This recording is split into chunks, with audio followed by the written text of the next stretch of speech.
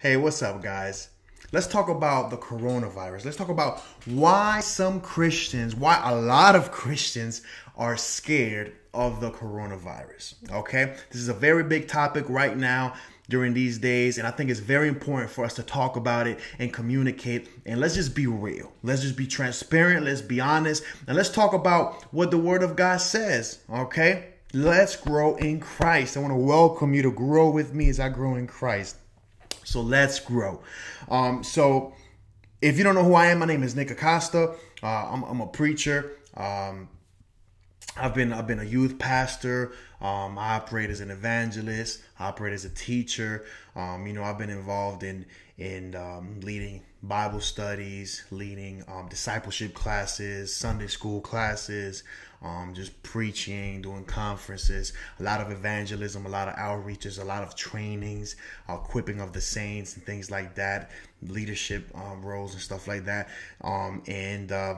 Right now, as I'm working on finishing my master's degree in practical theology, I got a few months left to finish my master's, and I've been writing some papers and having conversations with certain individuals about today's time, these days that we find ourselves dealing with quarantine and dealing with, lockdowns and all these things because of the coronavirus. And it just brought a lot to my attention, guys. So I want to talk to you guys about that.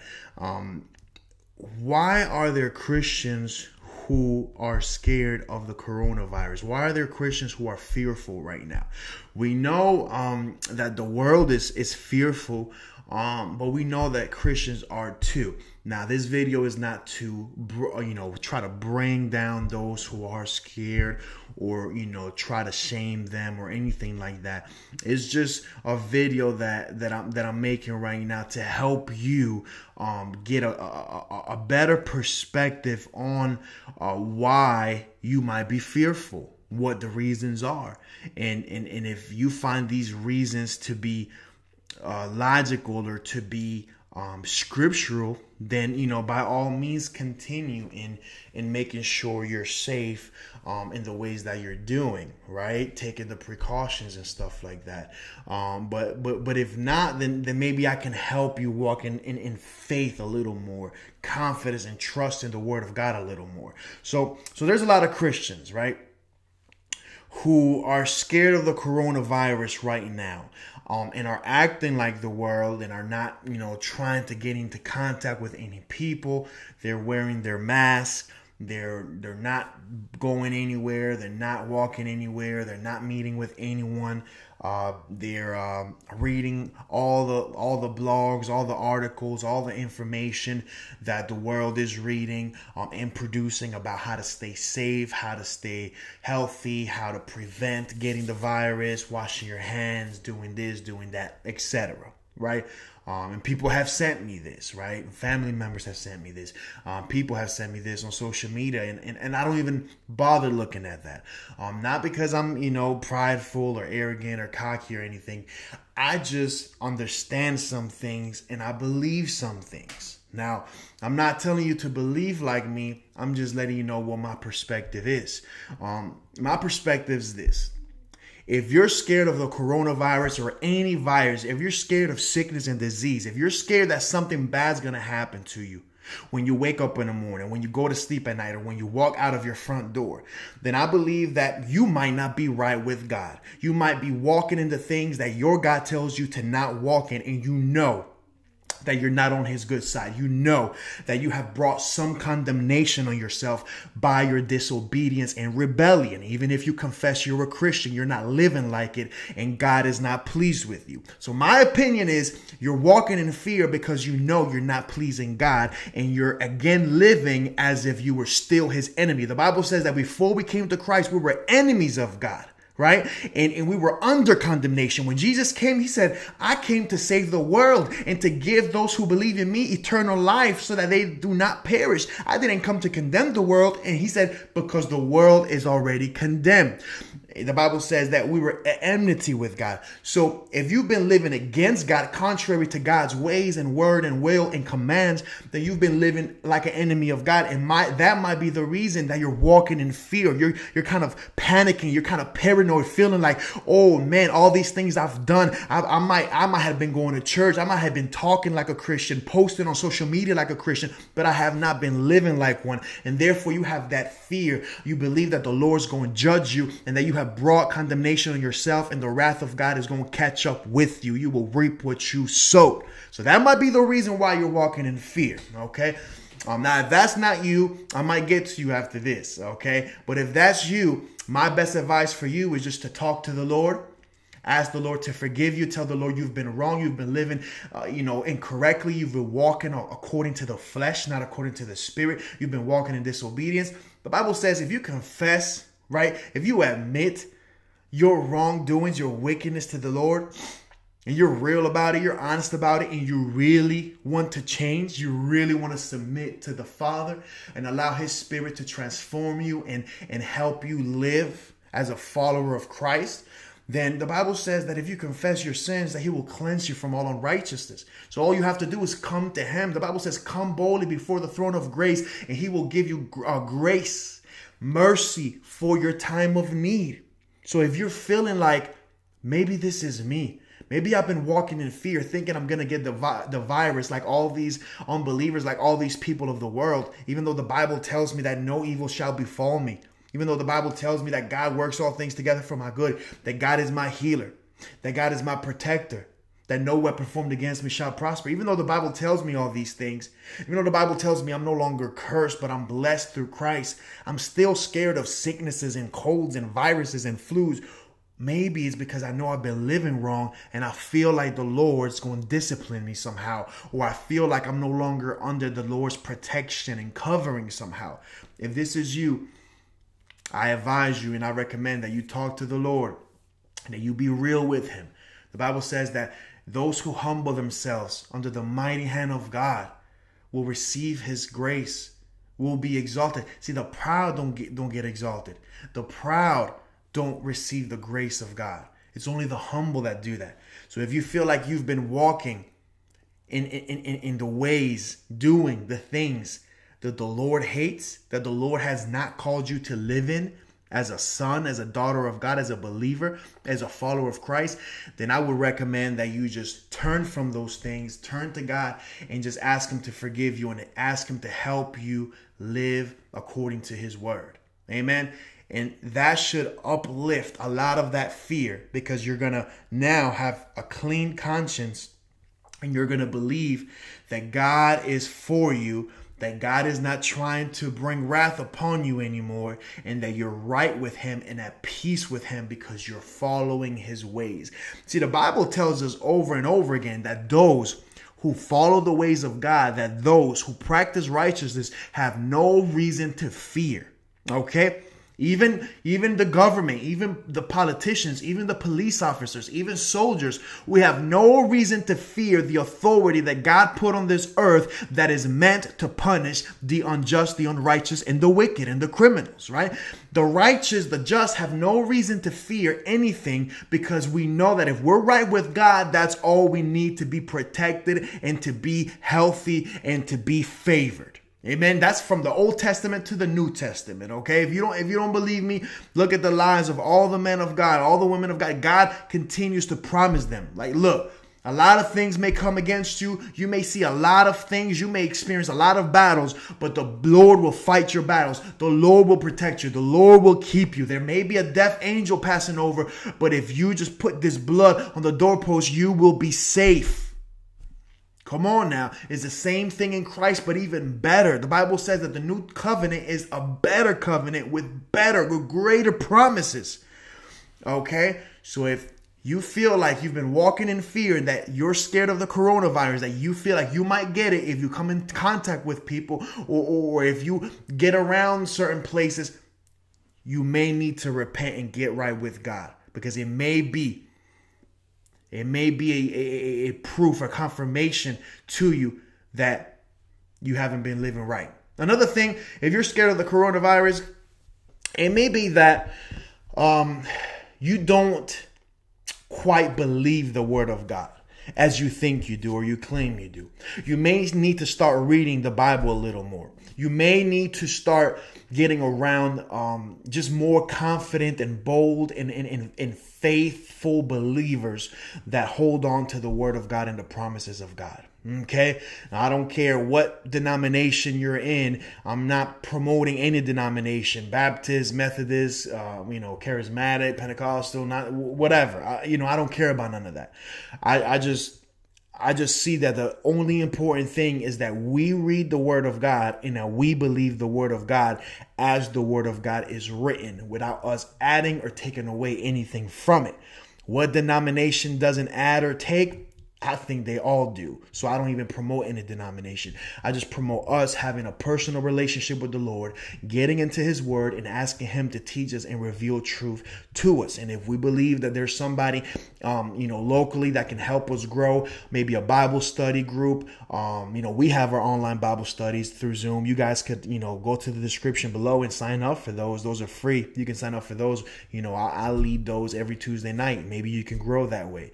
There's a local church you can go to. Maybe there's home groups, home meetings, home churches, something that you can link into and grow from whatever leadership is there. If you believe that they're speaking, they're teaching, they're preaching from the Bible, right? So maybe you're scared of the coronavirus right now because you don't quite believe the promises of God. You don't quite believe the things that God says he does for his people, for those who are right with him, for those who keep his word.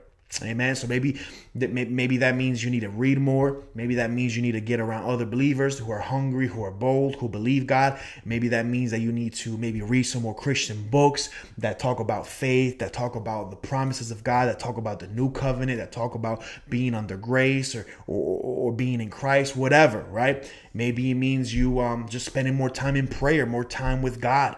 Right? A lot of people don't spend time with God and then wonder why it's hard for them to believe in God or believe God. It's like you don't know him. You don't know him, right? So you got to get to know him, right?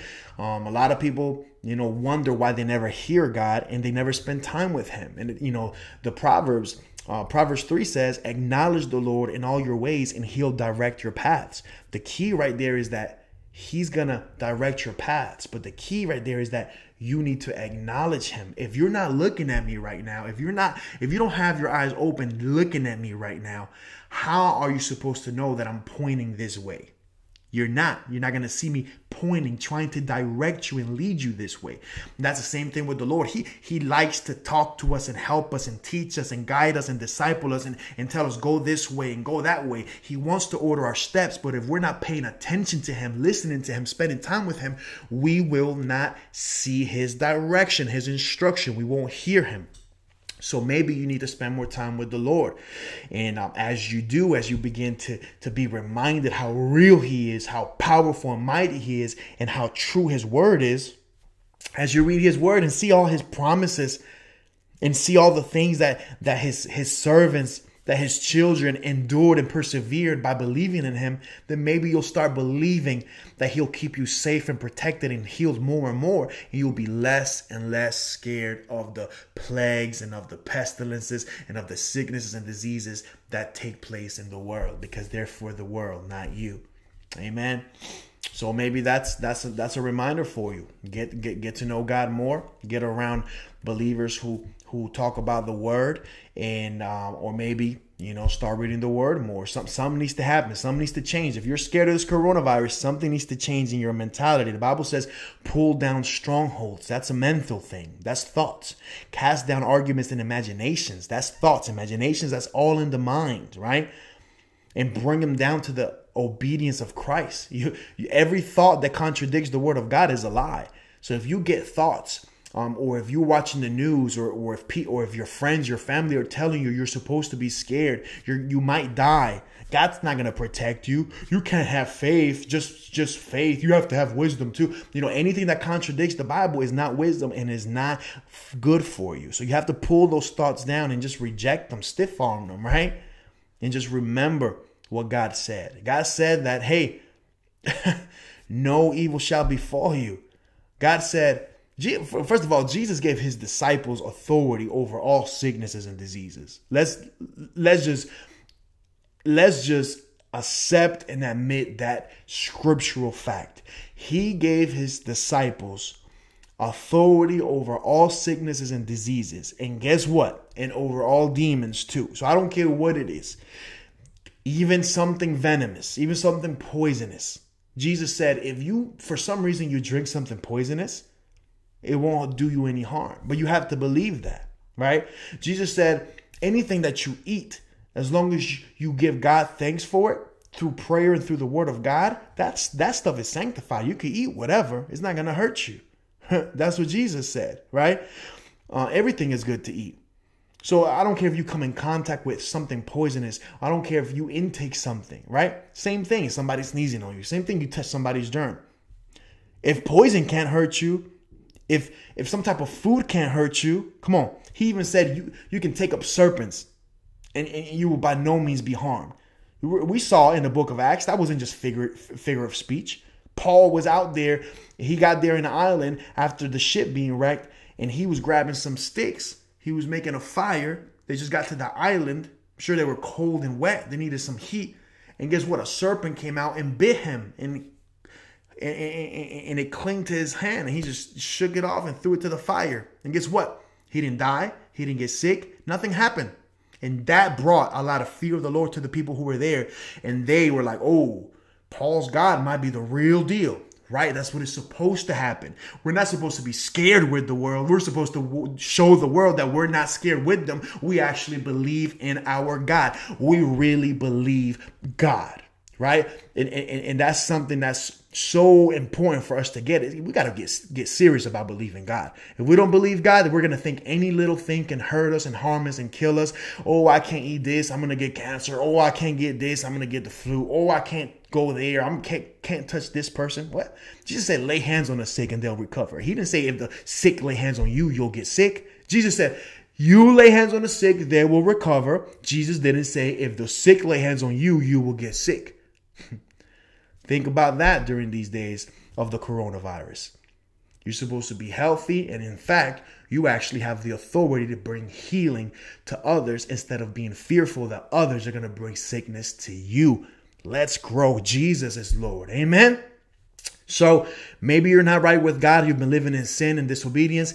Maybe you need to believe God's word more. You need to spend more time with him, reading Christian books, reading the Bible, spending time with, hungry believers or under some good teaching. And number 3, maybe you need to just, this was tough. This was tough. You need to ask God for understanding. Maybe you haven't asked the Father for understanding.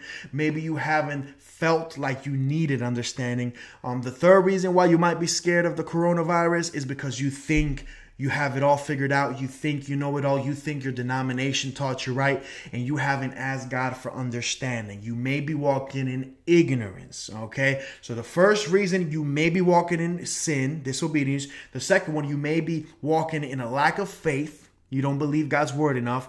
And number 3, you may be ignorant. Some way, somehow, you need to ask God to reveal his word to you. Ask God to reveal the new covenant, what Jesus provided and paid the price for you to have and to walk in as a believer. Okay, I know Christianity is not all about you. Christianity is about what God did for us and how much he loved us and him wanting to grant us eternal life. Right? But Christianity is also us entering into a covenant with the living God. Okay? Us becoming the seed of Abraham through Jesus Christ. Becoming blessed with believing Abraham. Come on, read the New Testament. Read the book of Hebrews. Read Galatians. Read Romans. Come on, guys.